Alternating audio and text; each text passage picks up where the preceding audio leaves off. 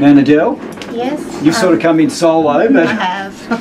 I'm Nadele. I weigh in 108 kilos. It wasn't a surprise. I've been talking to myself for quite some time about getting motivated. When I heard Hayden's call, I thought this would be the opportunity to get in and do it as a group and motivate each other. I have 3 children and a husband, and I'm always putting their needs first. And I thought it's about time to do something for me.